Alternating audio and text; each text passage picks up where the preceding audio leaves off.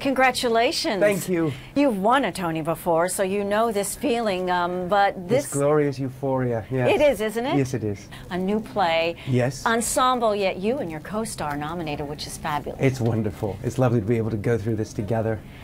And he promised not to murder me.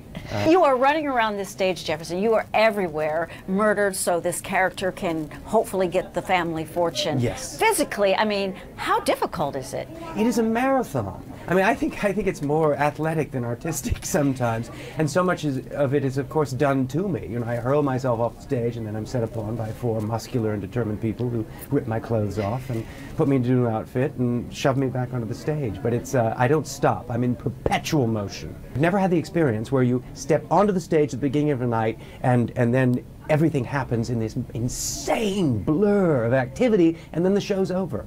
You know, generally you have time in the wings to contemplate your life, but I don't have much time. What is it like in the wings? Your dresser, your person is like constantly ripping things on and off? It's tempting to say it's chaos, and it was initially, but now it's evolved into a ballet. There's music on stage, so we dance our way through the costume changes. You know, an arm comes through a sleeve, a baby wipe is handed to me, I take off a mustache, a glove is going on this hand as it's coming through the other sleeve, so we dance.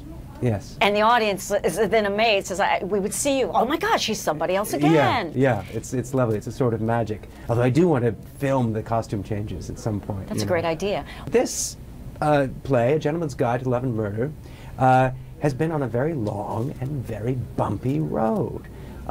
From its genesis, you know, 10, 15 years ago to the present day. It's run up against a lot of obstacles and surmounted them through the goodwill of the people involved and the people who've come to see us.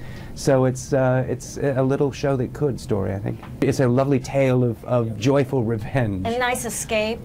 Yes, people like farcical. And it's also, I think, an evocation of theater from times gone by. I mean, it does what the theater does best, you know, with very little, actually. There are very little bells and whistles. All the special effects are sort of us and the rude mechanics of the stage, yeah.